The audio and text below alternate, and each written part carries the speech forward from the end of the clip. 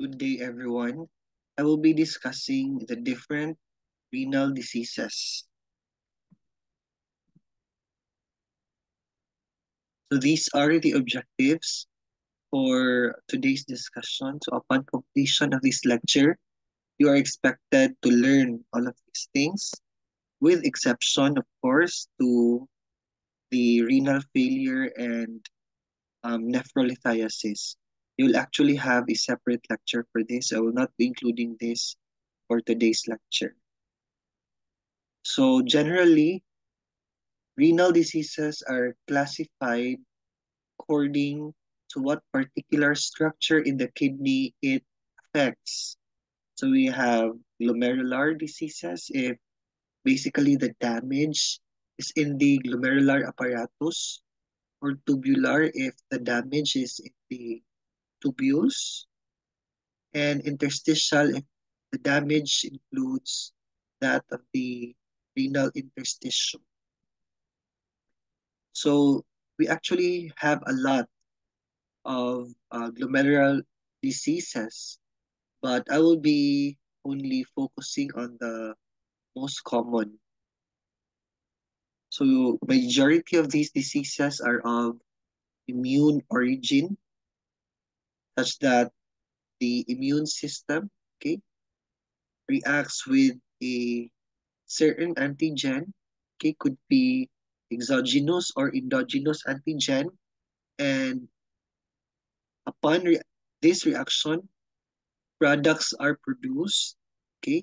More or less, these products includes immune complex formation, different cytokines, and other toxic substances, which, when deposited into the kidneys, particularly in the glomerulus, are detrimental. Why detrimental? Because these substances causes damage to the glomerular apparatus. Okay. And this damage may actually be seen, maybe due to cellular infiltration or proliferation, resulting in the thickening of the glomerular basement membrane. Okay, so this thickening would actually mean that your glomerulus being damaged tries to undergo repair. Okay, eventually going to fibrosis, such that time will come that the damage has actually overcome the repair mechanism of your glomerular basement membrane. And remember, I mentioned that immune being immune origin, okay, we actually have so many substances that becomes activated and plays a role. No? For example, your complement system. So your complement system, you learned in my previous lecture that the complement system actually is part of the innate immune system, wherein its main goal is to actually cause lysis or removal of the pending or the antigen. Okay. And some of these complement system forming complexes with the antigens would actually deposit, okay, into the basement membrane, thus causing further damage. We also have non-immunologic causes of glomerular damage, maybe due to chemical exposure of toxins. Okay, so for example, toxins would include your hemoglobin, okay, or myoglobin. Cases wherein these substances there is injury, okay, muscular injury, or there is hemolysis of your red cells inside the body. When these substances, when these toxic substances are deposited in the kidney, these could actually cause disruption of the electrical membrane charges, okay, which may lead to nephrotic or nephritic syndrome. So I've mentioned that majority of renal diseases are brought about by immunologic mechanisms. Okay? immunologic mechanisms. And these immunologic mechanisms may be brought about by two sub-mechanisms. So remember, your immune system generally is divided into two. So we have the and the innate or natural, and those playing a role in the acquired immune system. Now, generally, these immunologic mechanisms, okay, which predisposes to the development of renal diseases, particularly glomerular diseases, may be antibody mediated or cell mediated. Let me explain that. Let's start with cell mediated. Okay? Cell mediated would mean that it's actually the T cells, okay? Sensitized T cells injure the glomerulus. When we say sensitize, this would actually mean that initially or previously these T cells were exposed to the offending antigen. And upon second exposure, okay, being exposed ones, they become now sensitized. And upon next exposure, second exposure to that same antigen, which has caused its sensitization, cell-mediated immune, okay, response would actually take into place. So this is now the time, the second exposure, wherein your T cells would secrete substances which would cause glomerular injury. For example, you have your different cytokines, any other toxic substances. Okay. Now, under antibody-mediated is the formation of immune complexes. Okay. Now, these antibody, when your is usually produced when your immune system is exposed to a certain antigen. And upon exposure to that antigen, okay, there is production of antibody. These antibodies will actually form complexes with the antigen to facilitate its removal. Okay? And these immune complexes may deposit into the glomerulus, causing activation of your leukocytes and complement system, okay, depending on where that particular complex is deposited. Or could be also in autoimmune diseases, okay, your antibodies will attack your glomerular cells because in autoimmune diseases, remember, you have learned that your immune system could not distinguish host from non-host components. Okay. Now, several mechanisms are actually involved in this antibody-mediated immune glomerulonephritis. Would be, as I've mentioned, the antigens form complexes with the antibodies, and these antibodies now are deposited in the glomerulus. Okay? And upon deposition in the glomerulus, this attracts inflammatory cells. So the role of your inflammatory cells is to actually, their goal is to actually remove these immune complexes. However, okay, throughout this process, there's also activation of complements, and this deposition of inflammatory cells and subsequent activation of the complement system would eventually result to glomerular injury. So as a response, your glomerular basement membrane or glomerular cells undergo thickening, eventually undergoes fibrosis and to lead to damage. Now, there are instances, okay, that the immune complex forms in the glomerulus. Okay? So in the first case, what happens is that immune complexes forms in the circulation and then deposits into the glomerulus. Now times happen when there are times when there is in situ, meaning in the glomerulus itself. In the glomerulus, there is formation of immune complexes. Okay? And the same mechanism, these immune complexes would actually attract leukocytes to the site and eventually activate the complement system, leading to glomerular injury. I've also mentioned that antibody-mediated immune glomerulonephritis may be okay, mediated by autoantibodies, meaning these antibodies are auto. Auto means self, no? So these antibodies are directed to your self, okay? To your self antigens, which in normal person are actually tolerated by your immune system. Now, since maybe in some cases you have actually lost no that immune tolerance, and so your own antibodies would attack your own cells, your own antigens. This will eventually now cause deposition, or it would attract inflammatory cells such as your leukocytes to the endothelial lining of the glomerular capillaries, and eventually this promotes inflammation and damage, okay? Damage to the glomerulus.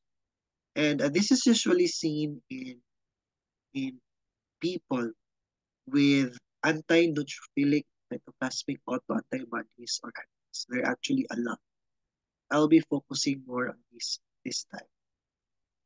So as I've mentioned, glomerulonephritis is actually brought about by, is actually a broad term, an umbrella term, which covers so many diseases. And for today's discussion, I will be focusing on the more common ones. Okay, so let's start with acute post-streptococcal glomerulonephritis. So let's break down terms. So this is actually a glomerulonephritis, okay, which happens after you had streptococcal infection. Thus the term post-streptococcal. Okay, so acute meaning this actually happens after a certain period of time, after you have been infected with streptococcus, particularly group A streptococcus. All right. Now, symptoms usually occur in children and young adults following respiratory infections caused by certain strains of group A streptococcus that contain the M protein in the cell wall. So what exactly happens is this. Okay? Let me direct your attention to the, the figure, okay, on the right. So streptococcal infection may be in a form of infection affecting the upper respiratory tract, okay? Or it may be in a form affecting the skin or impetigo, okay? Now, upon infection, remember you've learned in your microbiology lectures that particularly your streptococcus has several virulence factors. And these virulence factors would actually trigger, okay, a certain immune response from the to the host, eventually leading to a cascade of events. And okay, the main consequence or result is the development of your glomerulonephritis. Okay.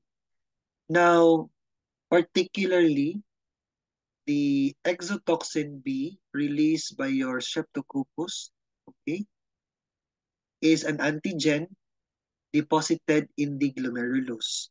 The same goes with another antigen released by your group A streptococcus, which is what we call nephritis-associated plasmin receptors.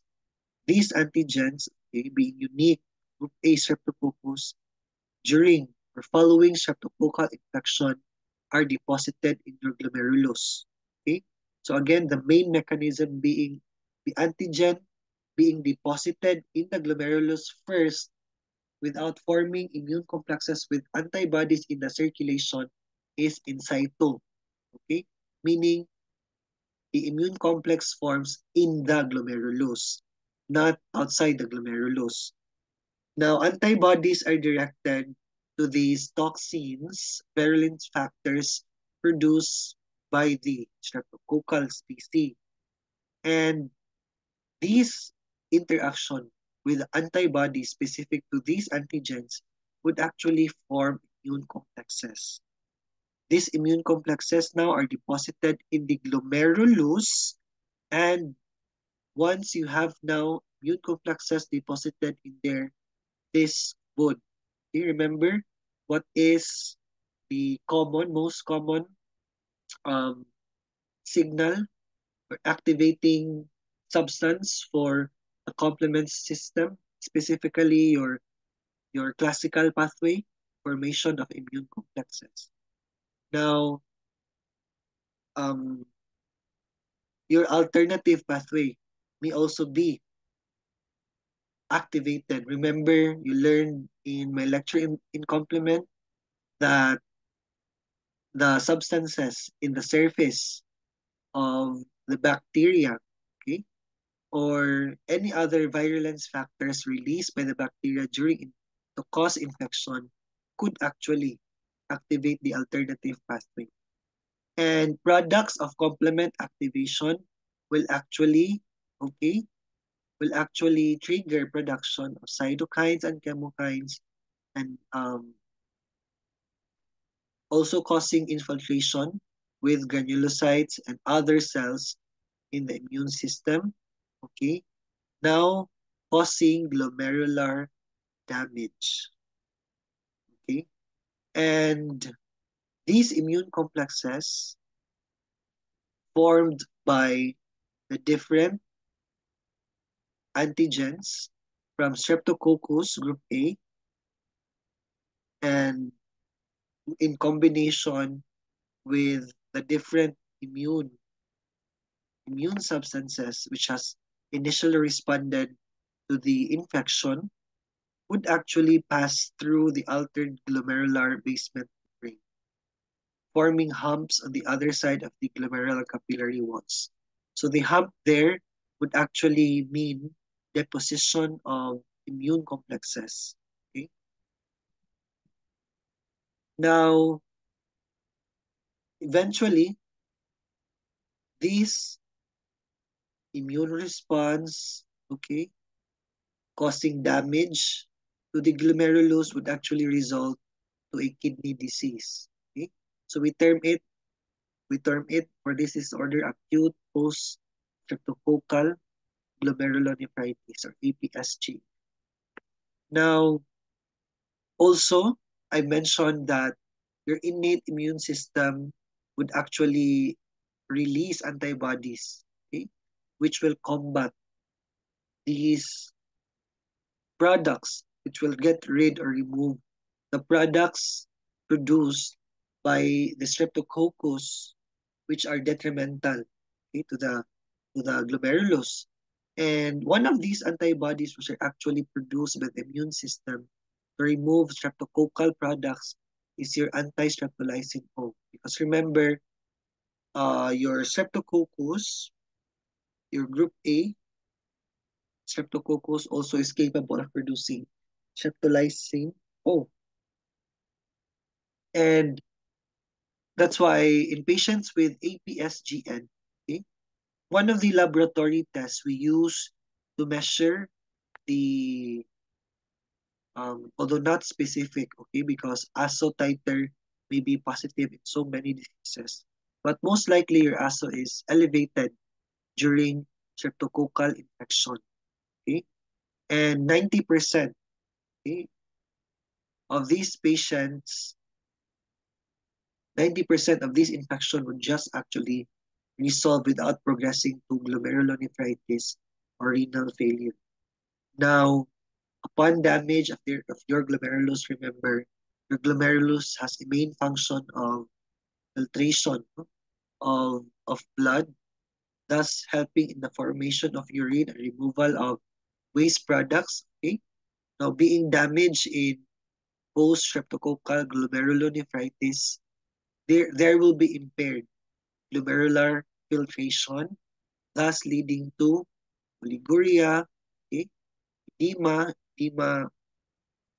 hypertension, azotemia, hematuria, and among others. So these are the manifestations of patients, okay, with APSG. So take note, the most common presentation is hematuria, okay? Hematuria and proteinuria. This is also associated with edema. Okay? And on urinalysis, there is marked hematuria, proteinuria, and oliguria accompanied by different formation of gas. So on workup for these patients would include performing your BUN and creatinine. So remember, there is damage, okay?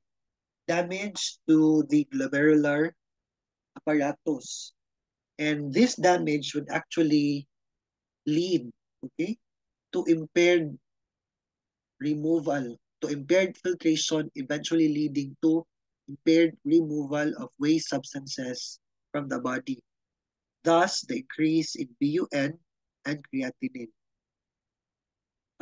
In urinalysis, okay, it would actually show nephritis or hematuria and proteinuria and increase, okay, in WBC.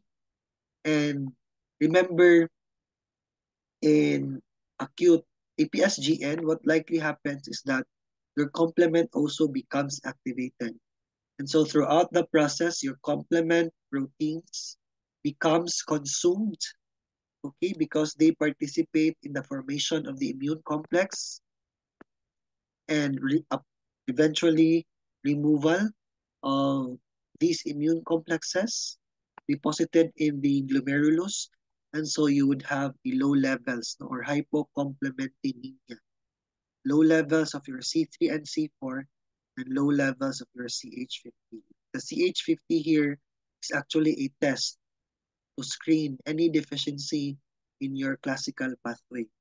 Now, your C3 and C4 being the major components of your classical pathway decreased, this would also give us a decreased CH50 assay. On biopsy, okay, the gold standard is actually to do renal biopsy.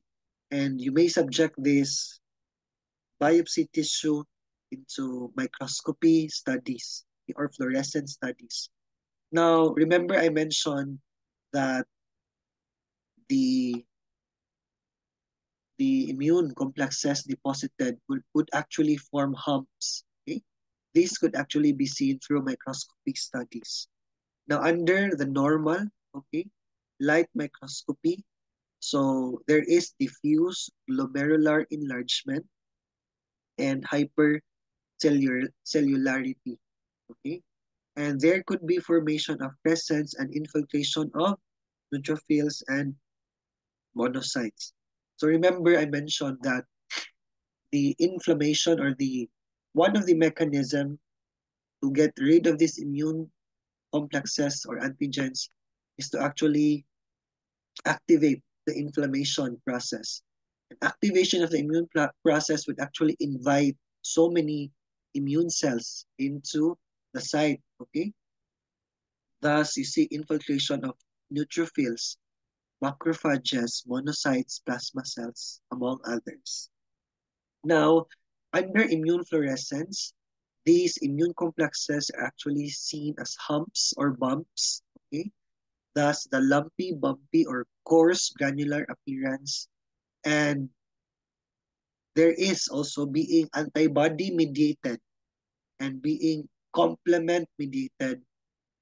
The immunofluorescence study of the glomerular basement membrane would actually give us a positive IgG and C3 result. And on electron microscopy, okay, so subepithelial, take note of the location, subepithelial deposits of the glomerular basement membrane. You find these humps, okay, circled in red. Now, another glomerular disease is your RPGN, or rapidly progressive glomerulonephritis or crescentic glomerulonephritis. So this is actually more serious than BPSGN, and it has a poorer prognosis and may lead to renal failure. Okay? So this is by the name itself, no, rapid in onset and very and progressive. No, this causes progressive loss of renal function within weeks to months. And patient usually, okay, came into your clinic for presentation with a presentation of renal failure and some features of nephritic syndrome. Okay, now having renal failure, your patient may also present with decreased urine output, okay? And if not treated immediately, this, okay, may lead to death, being progressive, okay, rapid and progressive in nature. Now, this is usually associated with severe glomerular injury, okay, the reversible stage, and necrosis, which when it happens now, necrosis of glomerular cells, this becomes now irreversible. And eventually, these causes, okay, after necrosis, these causes your glomerular basement membrane to break down and subsequently cause formation of crescents. Now, I want to direct your attention on the flow chart here, the diagram on the right. Now, this is actually a common pathophysiology of patients with RPGN. Now, again, I've mentioned that the main mechanism of glomerulonephritis may be cell-mediated or maybe antibody-mediated. Now, for RPGN, what's true is that there is actually antibody-mediated response of the immune system. Now, you actually have, okay, you actually have antibodies, autoantibodies, your anti-glomerular basement membrane antibodies, your anti-neutrophilic cytoplasmic antibodies, which are actually attacking your glomerulus. Now, these antibodies would actually see your glomerular components as non-self, and so it attacks it, forming immune complexes. These immune complexes would then being deposited in the glomerulus would cause injury to the glomerular membrane, and this injury would actually cause release, okay, of vasoactive substances, which would trigger inflammation process, okay, thus would increase permeability of the glomerular barrier. And this increased permeability would actually help in the migration of your immune cells, okay, to help clear out the immune complex deposited in the glomerular membrane. Eventually, this battle, okay, happening in the glomerulus would lead to the activation of your podocytes, proliferation of your epithelial cells, and a break in your Bowman capsule, leading to fibrosis, no, or scarring, and formation of your crescents. So we have three types of your RPGN. Okay? So the first one, as I've mentioned, is due to the formation of your anti-glomerular basement membrane antibodies. Okay? So you have your own antibodies, your own self are attacking the glomerular basement membrane, autoantibodies. Okay? And remember that these antigens are normally present in the glomerular basement membrane. So in a normal healthy person, you don't have these autoantibodies. Okay? But having anti-GBM is actually an autoimmune disorder.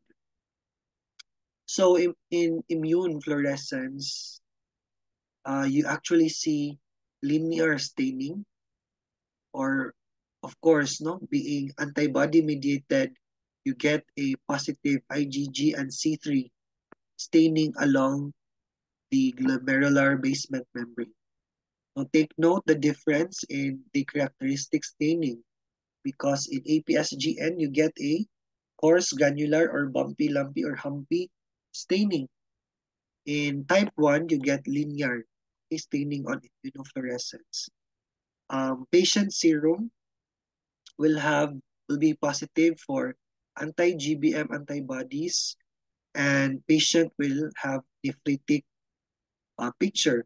So nephritic would actually mean your patient presents with hematuria, the usual proteinuria, okay, but nephritic syndrome picture, okay, more or less the same presentation with your APSGN. So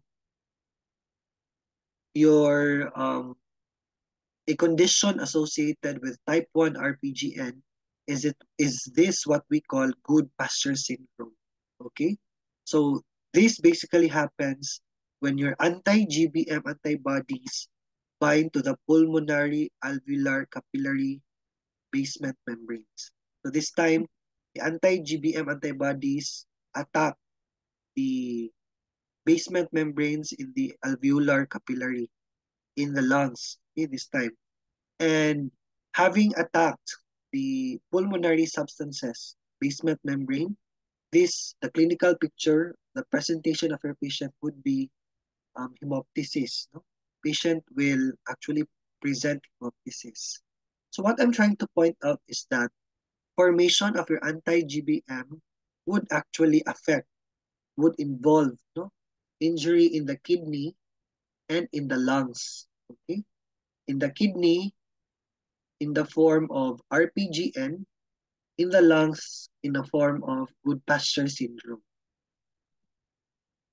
So we have type 2 RPGN, or immune complex mediated crescentic glomerulonephritis. So crescent formation may be due to immune complex mediated glomerulonephritis.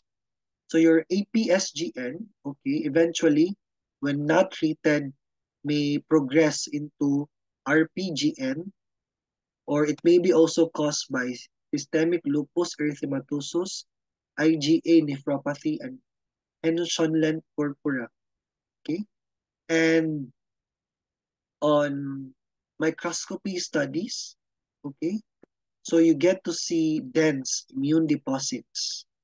And unlike your type 1, your type 2 RPGN do not respond well to plasmapheresis because there are no autoantibodies in this time. So what I'm trying to point out here is that remember your type 1 is mediated by autoantibodies. Your type 2 is actually mediated by immune complex, no? And this immune complex is actually maybe due to a secondary disorder, okay, as I've mentioned here. Now, we also have your type 3, okay? RPGN, or the palsy immune ANCA-associated glomerulonephritis, also known as your Wegener's granulomatosis with polyangiitis. Okay? So patients have autoantibodies still, no? The same with type 1. You have autoantibodies. However, this time, your autoantibodies not directed to the glomerular basement membrane, but to the antigens present in the cytoplasm of neutrophils. So thus, we call these antibodies as anti-neutrophil cytoplasmic autoantibodies being directed to the antigens in the cytoplasm of neutrophils. Okay? Now, your ANCA, your autoantibodies, when it attacks the neutrophils because they are actually directed to the antigens in the cytoplasm of neutrophils, it causes activation of neutrophils. And when neutrophils become activated now, they adhere to the endothelial cells lining the glomerular capillaries. Now, upon adhesion to the endothelial cells, this would actually promote inflammation. And remember, you learned, no, I've mentioned this, that products of your inflammation would actually cause damage, eventually damage to your glomerular apparatus. Okay? And this glomerular injury progresses really fast such that you get to observe loss of renal function and eventually fibrosis or scarring of your glomerular cells, eventually leading to crescent formation. Okay? So, pauci-immune presentic glomerulonephritis can be idiopathic or may be associated with systemic vasculitis like your P-ANCA or Wegener granulomatosis or your C-ANCA, depending on the type. So there is no, as I've mentioned, no anti-glomerular basement antibody because the antibodies are directed to the antigens in the neutrophilic cytoplasm, unlike your type 1. Okay? So therefore, your type 1 and type 2 should be ANCA negative. So we generally diagnose this through a battery of tests, your RPGN in general.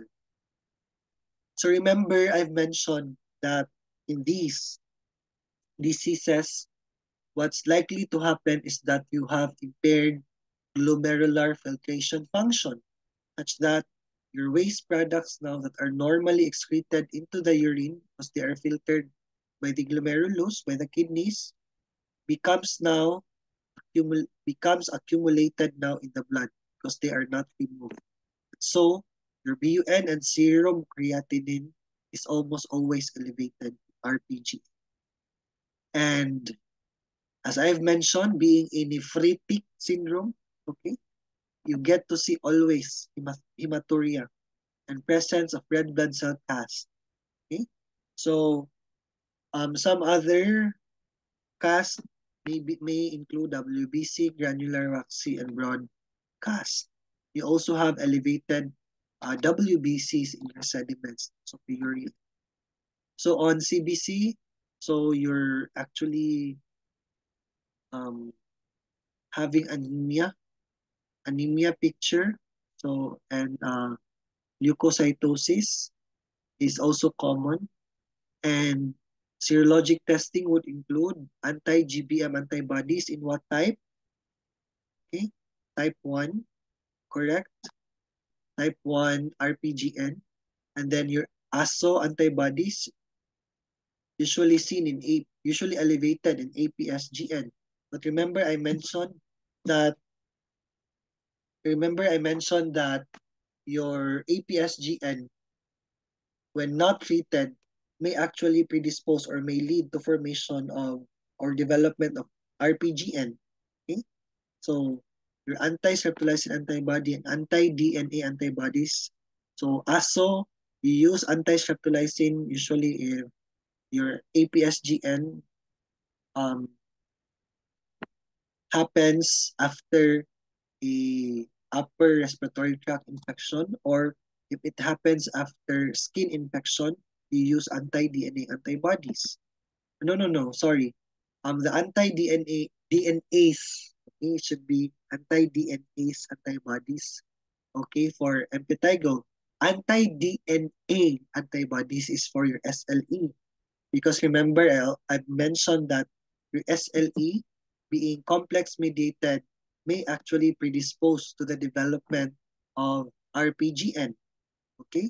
Or presence of cryoglobulins. And of course, no, seen in type 3, we have elevated titers of your ANCA in pauci-immune RPG. So again, just to make things clear, anti-DNAs, okay, with SE, antibodies, is usually elevated after APSGN, okay, following a skin infection. But the anti-DNA antibodies here is actually used to detect antibodies no in SLE. So your complement system is also measured because there is activation of complement system in RPGN. So these complement proteins becomes consumed. Okay. So eventually leading to hypocomplementemia. And the gold standard is actually doing renal biopsy. Okay. So you get to see crescents, crescentic cellular mass that fills the Bowman space more than 50% of the glomeruli. So in microscopy studies, it would actually differ no, depending on the type. So in type 1, okay, in anti-GBM antibody disease or type 1, so there is linear or ribbon-like deposition of IgG. Okay, you also get to see linear and granular deposition of C3 being complement mediated. In type 2 or immune complex RPGN, there is diffuse irregular mesangial IgG and C3 deposits, so diffuse. No? And in type 3, these deposits are actually usually not detected. However, there are crescents. Okay? There are crescents seen, which is actually due to fibrosis or scarring of your glomerular basement membrane cells, endothelial cells. And then we have another glomerular disease, okay, we call membranoproliferative glomerulonephritis. So this is a chronic progressive glomerulonephritis in older children and adults. And this is usually marked by different alterations in the cellularity of the glomerulus and peripheral capillaries, and histologically, okay, by thickening and proliferative changes in the glomerular basement membrane. So we have before before we have three types, okay? So we have type 1, which is characterized by dense deposits in the subendothelial space. Type 2, characterized also by dense ribbon-like deposits on the basement membrane, consisting mostly of complement. And your type 3, okay, both subepithelial and subendothelial deposits. However, okay, this classification now, a more preferred classification are the three. So we have the immunoglobulin or immune complex mediated MPGN, complement mediated MPGN, and MPGN without immunoglobulin or complement deposition. So in MPGN, okay, there is an immune response which would actually trigger. Okay, so remember we have three classifications, no? The one involving immunoglobulins, the one involving complement, and another type without involvement of any of these two. So we have now in MPGN, okay, in MPGN involving immunoglobulin or immune complexes, what's likely to happen, okay, is that these immunoglobulin now would actually form immune complexes with the antigens in the mesangial wall of the capillaries. And so there is formation of immune complexes. This formation of immune complexes would also trigger the inflammatory process, and eventually these products would activate also the complement system. Okay? And so this would actually cause deposits in the glomerular basement membrane. So the location would actually differ on the time. So it may be caused by infections, autoimmune diseases, and monoclonal gammopathies. Now, for for the other type, okay, the other type where immunoglobulins are actually not involved, but complement system is involved.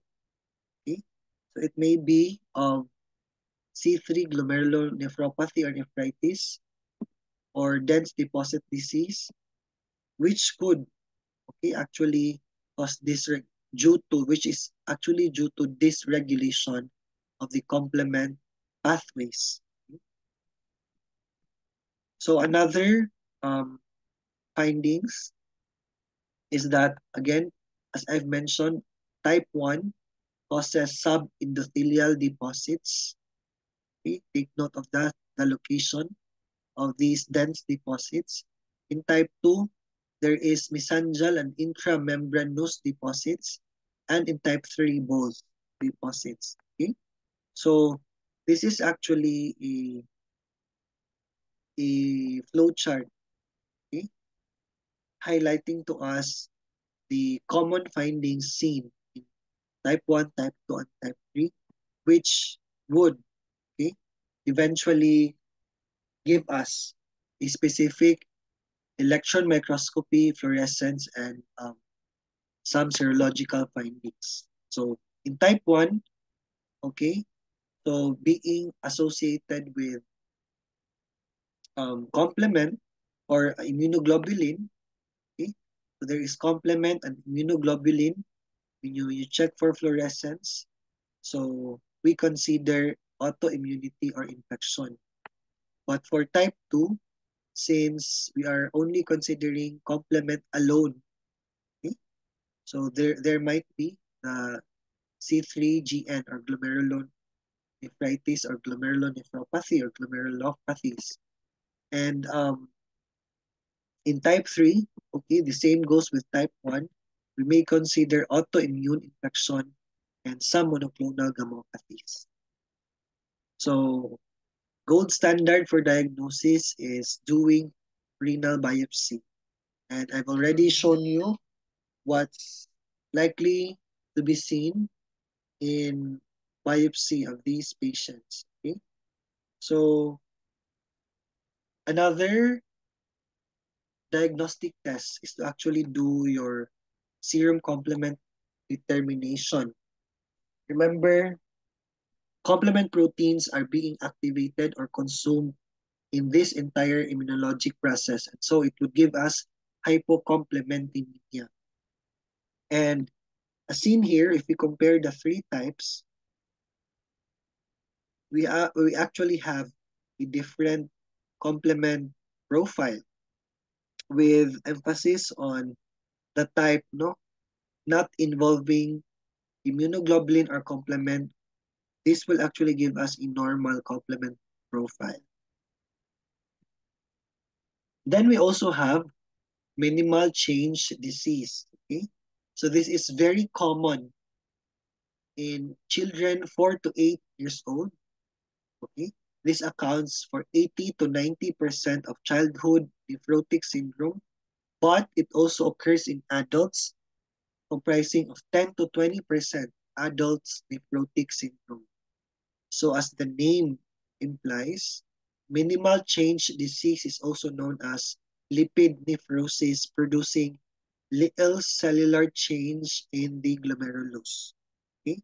So usually the cause is unknown, but it may be due to rarely due to drug use and some hematologic diseases, particularly Hodgkin's lymphoma. So this is a concept map highlighting to us the pathogenesis of minimal change disease. Okay? So let's walk through this, okay, very quickly. So in minimal change disease, this may be the predisposing factors, may be extraglomerular diseases, or maybe secondary causes, no? Maybe infection, NSAIDs, as I mentioned, drugs, or some other cancers, no? For example, hematologic cancer such as Hodgkin's lymphoma. Now, these predisposing factors would lead to T cell activation and release of cytokines. So remember, when your cells now becomes active, your T cells becomes activated, its response is to actually produce effector substances in the form of cytokines. And these cytokines are actually toxic to your podocytes. Being toxic to the podocytes, your podocyte foot processes become effaced. So they become flattened now, and their negatively charged membrane would become now less negative. Okay? Less negative. And so there this now would actually would result to an impaired filtration of the renal blood flow, affecting now the substances which are actually normally retained during the filtration process and gain access now into the as filtrate because there is loss of or decrease of the negativity of the membrane or the surface of your glomerular basement. So this would eventually lead to proteins, okay, proteins going out to the urine, thus causing proteinuria. Okay? So your proteinuria actually have so many effects. So your proteins may include the proteins that are actually secreted in the urine or excreted in the urine would include your proteins necessary for fibrinolysis, okay, in hemostasis. So we have protein C and protein S and antithrombin, which has a role in lysis of blood during hemostasis. Now, loss of these proteins into the urine because you have defective filtration mechanism due to the decreased negative charge in the podocytes would lead to hypercoagulable state or thrombosis. Now, another type of proteins that you lose during minimal change disease are your antibodies or immunoglobulins. And remember, these immunoglobulins actually have a role, okay, to get rid of the antigens. So loss of immunoglobulins would result to immunosuppression and eventually infections. And another type of protein that you lose because of this decreased negative charge in the podocytes now are plasminogen. Okay? So remember, your plasminogen converts plasmin. Okay?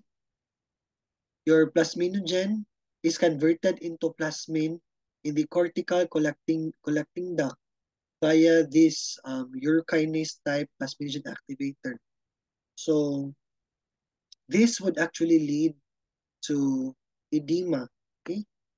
Activation of your plasminogen to plasmin would actually lead to edema, especially in the orbits, in the scrotum, and the labia of the patient. And this excretion of protein in the urine would eventually result to hypoalbuminemia. Okay? And remember, your albumin actually is the main component of your plasma, is the main protein which actually maintains the normal oncotic pressure in the capillaries. So if you lose now your albumin into the urine because there is decreased negatively charged in the basement membrane because of damage to the podocytes, this would actually lead us now to decrease in oncotic pressure. And decrease oncotic pressure would result to fluid accumulation in the interstitial spaces, thus the edema seen in minimal change disease. Okay? And these fluid accumulation in the interstitial spaces would lead to decreased volume in the intravascular space, and so decreased blood volume would lead to hypotension. Okay, and other findings associated with minimal change disease being a nephrotic, okay, nephrotic part of a nephrotic syndrome. There is also hyperlipidemia and lipiduria. So again, in summary, these are the mechanisms general seen in your minimal change disease. So again, the predisposing factors could be secondary infection or could be unknown, would actually cause damage to your podocytes. And when your podocytes now become damaged, there it loses its negativity or negatively charged. No? So the glomerulus now becomes less negative. And remember, this negativity of the charge in podocytes in the glomerular basement membrane would actually help in the filtration process such that it repels now protein substances like other negatively charged substances so as it would not appear in the urine. But since in minimal change disease, there is damage now or decrease in the cell negativity, this would actually change the selectivity of the barrier. So it causes now um, filtration of these negatively charged proteins. Okay, so there is endothelial damage. Okay, endothelial damage because of the initial damage to your podocytes. So workup would include urinalysis. So I've mentioned that there is loss of proteins in the urine, so you get to see proteinuria and other tests. Okay, there's also, remember I mentioned there is increased lipids in minimal change disease, and so if you stain it, okay, with a fat stain, you get to see oval fat bodies and fatty cast.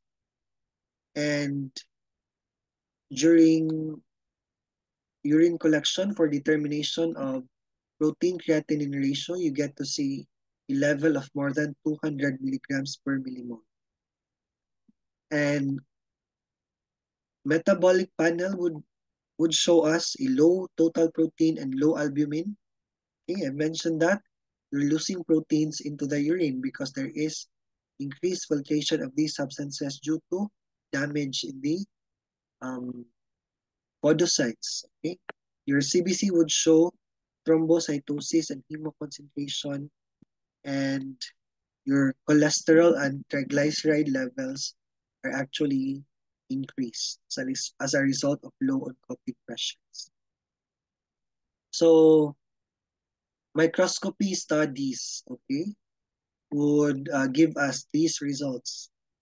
So your glomerulus would look normal, okay, and the cytoplasm of the proximal convoluted tubular cells are laden with protein droplets and lipids. Because remember, these now, okay, become excreted out, okay, into the urine. There is increased filtration of these substances. And however, there is no tubular atrophy or interstitial fibrosis. So there is no complement involved, no immunoglobulins because as I've mentioned, this is T-cell mediated. Okay?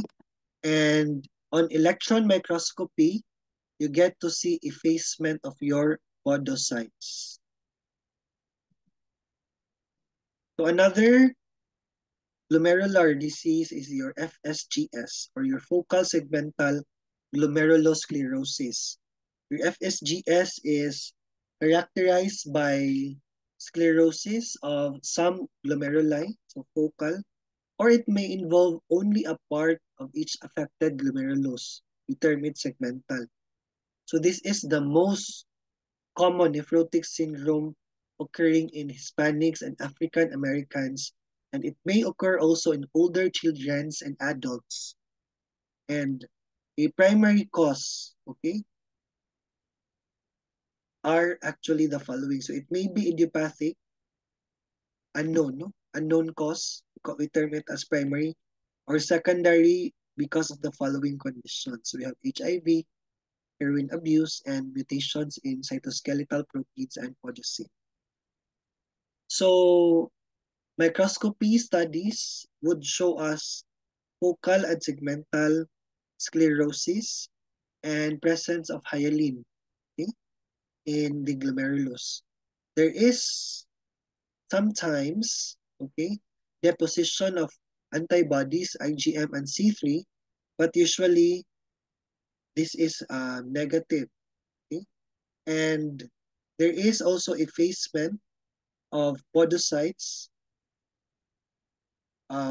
shown as epithelial denudation in electron microscopy. So this is a table lifted from Robin's basic pathology that would actually summarize all of those glomerular diseases that I have mentioned. So you have to read on this. And these are a summary. These are tests, no, lab tests, which are actually significant in the diagnosis of these different glomerular disorders. So I have mentioned these already, no, in the previous slides. So the same goes with this. And a summary of information for examination purposes, the highlights, the buzzwords for the different disorders that we just discussed. So now we proceed to the different tubular disorders, okay? So the damage that is occurring is actually in the tubules, no, not anymore in the glomerulus. So one of these tubular disorder, basically the most common intrinsic cause of acute kidney injury is your what we call acute tubular necrosis. Okay? Acute tubular injury or acute tubular necrosis. So it may be of ischemic type or it may be toxic type depending on its cause, okay? Depending on the cause. So under ischemic type, ischemia, meaning there is decreased blood circulation, probably because, okay, of, of some reasons. Ischemia decreased blood circulation into the tubules. Okay. So there is decreased blood volume maybe due to shock, okay?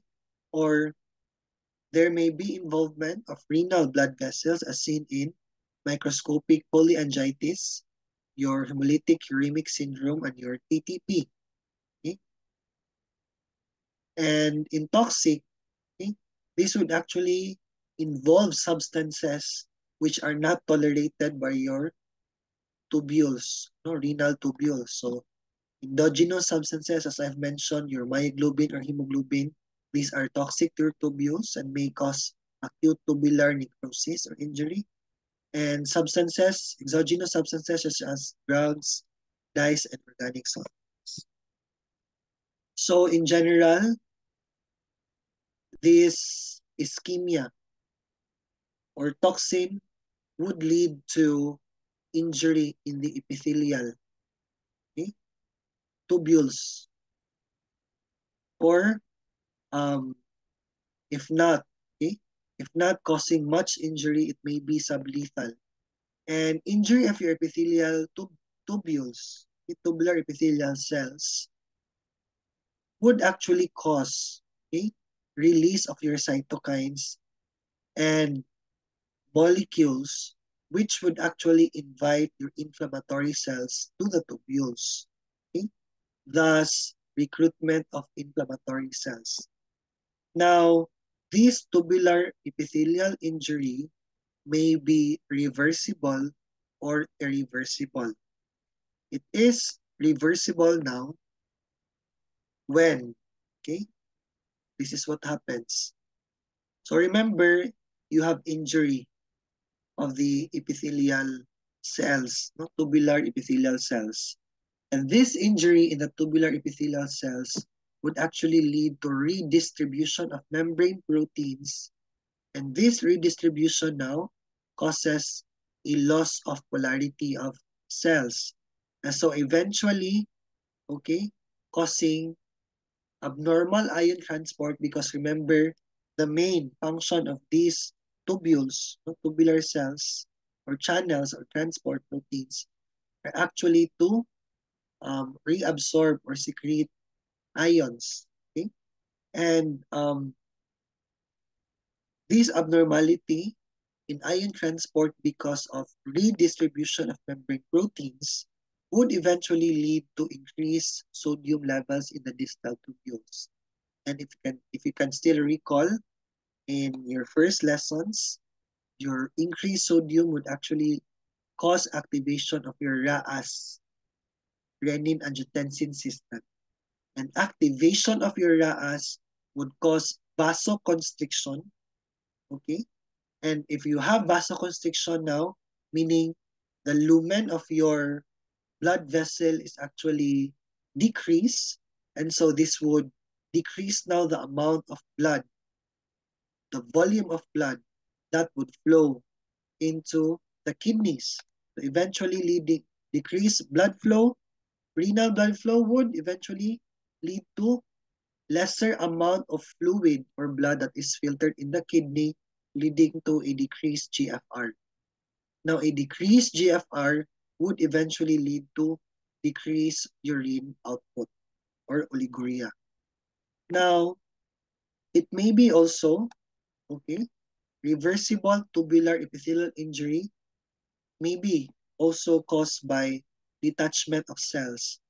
Now, these cells will actually lump up, okay, will accumulate in the lumen of the tubules, causing now obstruction. This obstruction would increase intratubular pressure because something is obstructing in the pathway of the fluid.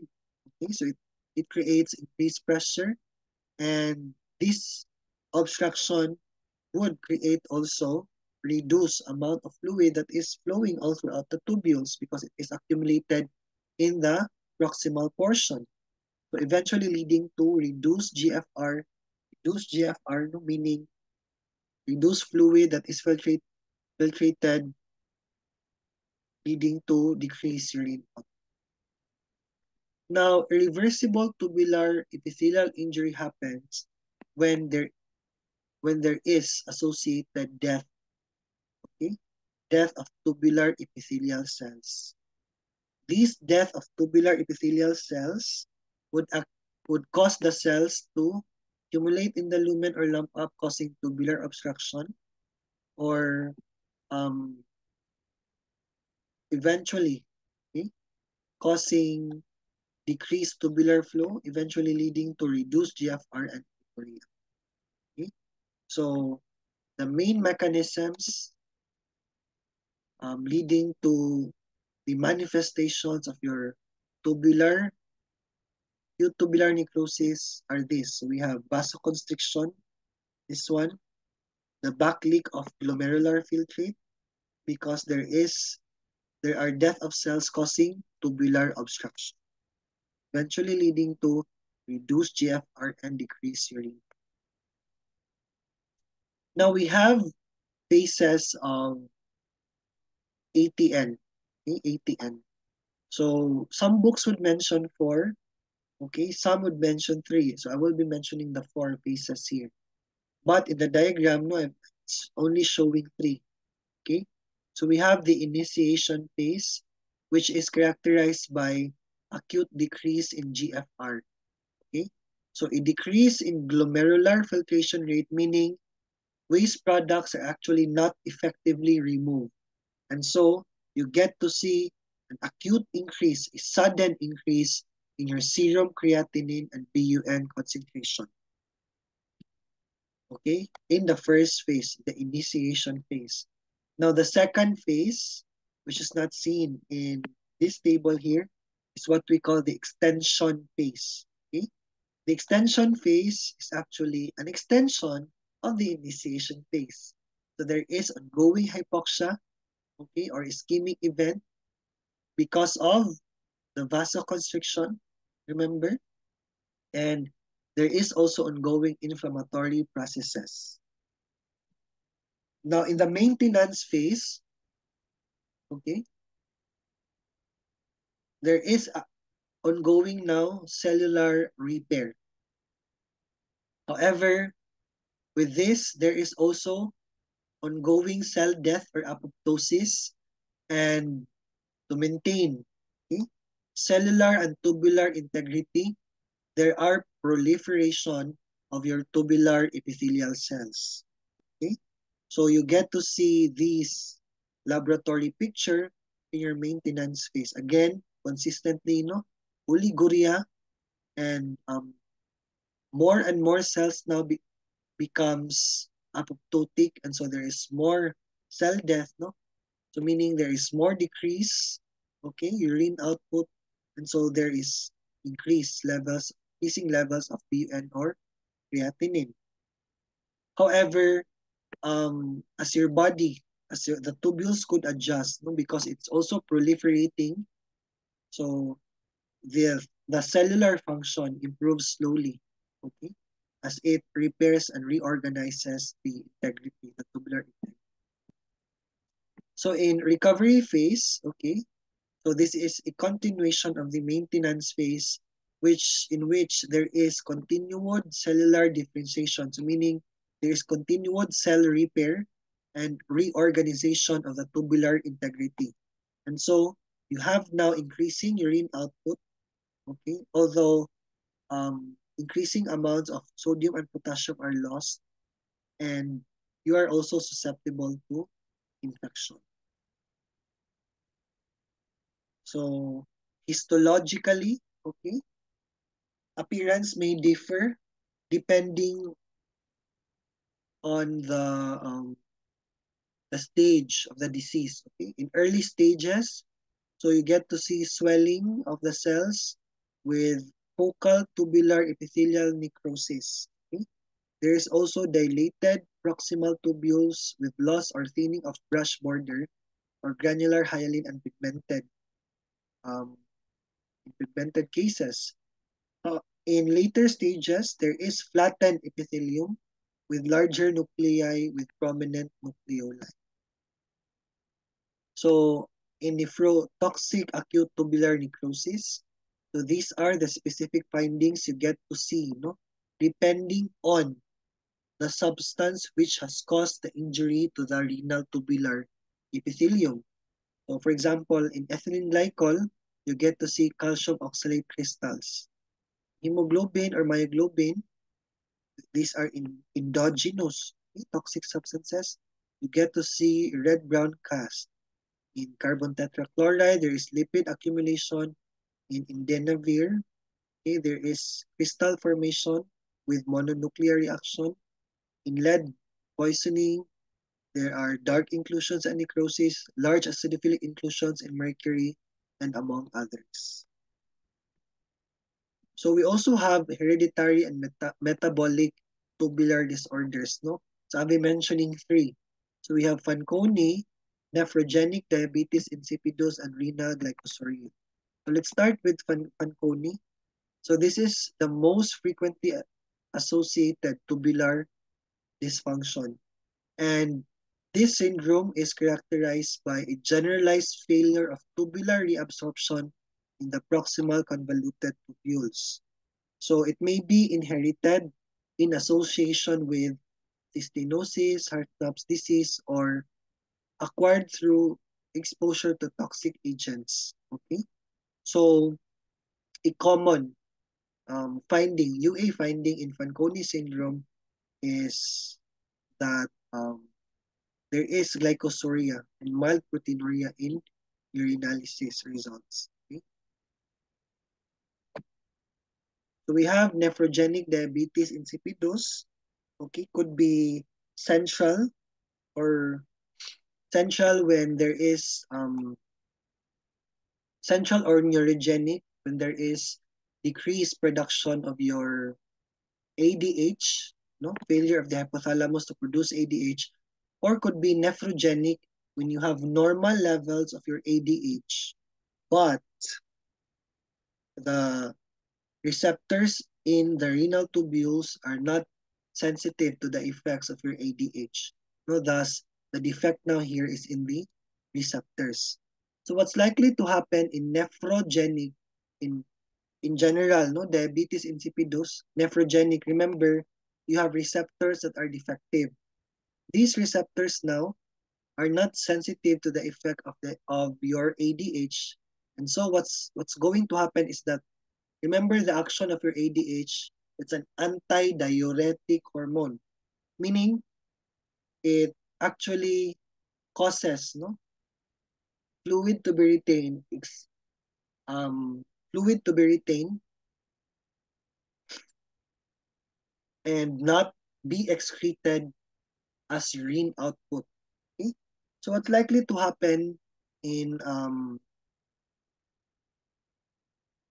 nephrogenic diabetes insipidus is that since the action of your ADH is impaired now, there is continuous, no, there is no water reabsorption happening in the tubules, and so this would, okay, eventually lead to increased urine output or polyuria. And increased water content of the urine would eventually lead to delusional effects. So you have low specific gravity and a pale yellow appearing urine. Okay? So this is a sex-linked recessive gene, and this may be caused by medications or a complication of polycystic kidney disease and sickle cell. So you will have a separate discussion, no, on nephrogenic diabetes insipidus in your endocrinology classes. Then we have renal glycosuria. Okay? So in renal glycosuria, um, what's likely to happen is that there is defective reabsorption of glucose. Okay? Re, um, Defective reabsorption of glucose because the tubular reabsorption capacity has reached its threshold, okay, or Tmax, which is 160 to 180 milligrams per DL. And anything excess of this 160 to 180 is actually discarded or excreted out in the urine, okay, appearing as glycosuria or glucosuria. So this is a table summarizing the um, buzzwords, okay, the clinical picture of the different inherited metabolic and tubular disorders. As I've mentioned, your ATN may be due to ischemic or toxic substances. Fanconi syndrome may be associated with other inherited substances such as stenosis or heart naps or acquired through toxic agents. Your nephrogenic diabetes insipidus is a defect, no, to tubular response to ADH, and glycosuria, you actually have impaired, no, impaired reabsorption of your glucose. And these are the laboratory tests, which are labor findings, no, common laboratory findings in these metabolic and tubular disorders that I mentioned. So let's proceed now to the different interstitial disorders briefly, okay? Because you will have a separate lecture on this in some of your subjects. So we have now cystitis, which is an infection in the bladder, okay? So pyelonephritis now is an infection in the kidney. Now, clinically, how do you differentiate patients with cystitis versus a patient with pyelonephritis. So usually patient would come in because of urinary frequency, both no, in both cystitis and pyelonephritis. Patient would come in because of urinary frequency, urgency, okay, and even hematuria. But a clinical manifestation that would differentiate the two is the presence of fever in pyelonephritis and absence of fever in cystitis. So if these urinary symptoms are associated with fever, okay, you think of pyelonephritis, meaning the kidneys are involved. But if these urinary manifestations are actually not presenting with fever, you think of cystitis. Okay? So the infection is in the lower genitourinary tract, particularly the bladder. Okay? Now, um, a common, a common cause of these infections is usually ascending bacterial infection. Okay? Ascending bacterial infection. And these are commonly treated with antibiotics. Now, acute interstitial nephritis is actually allergic inflammation of the renal interstitium in response to certain medications. So, usually if you perform a test here, no, that would actually confirm its present, confirm the diagnosis of acute interstitial nephritis is the presence of increased levels of eosinophils in the urine. Okay? So these are the common um, lab findings, particularly urinalysis findings, which are helpful in the diagnosis of these disorders. So remember, I've mentioned that cystitis and pyelonephritis are actually mainly caused by ascending bacterial infections. Thus, the leukocyturia or pyuria. Okay? And also the bacteriuria. Now, I've mentioned also that this may also present with blood, no? Um, Amount of blood in the urine, which is usually seen microscopically, thus the hematuria, and a change in the epithelial cell membrane of the kidney, and um, in change in permeability of the epithelial cell membrane of the kidney and in the bladder. So you get to see here proteinuria. Okay? And some other tests used to confirm, no, the gold standard is actually your urine culture, which would isolate the bacteria that has caused the infection. Okay? And for acute interstitial nephritis, I've mentioned, no, presence of eosinophils in the urine sample. So that ends my lecture for renal diseases. Thank you very much for your kind attention. If you have questions, do not hesitate to email or contact. Thank you very much.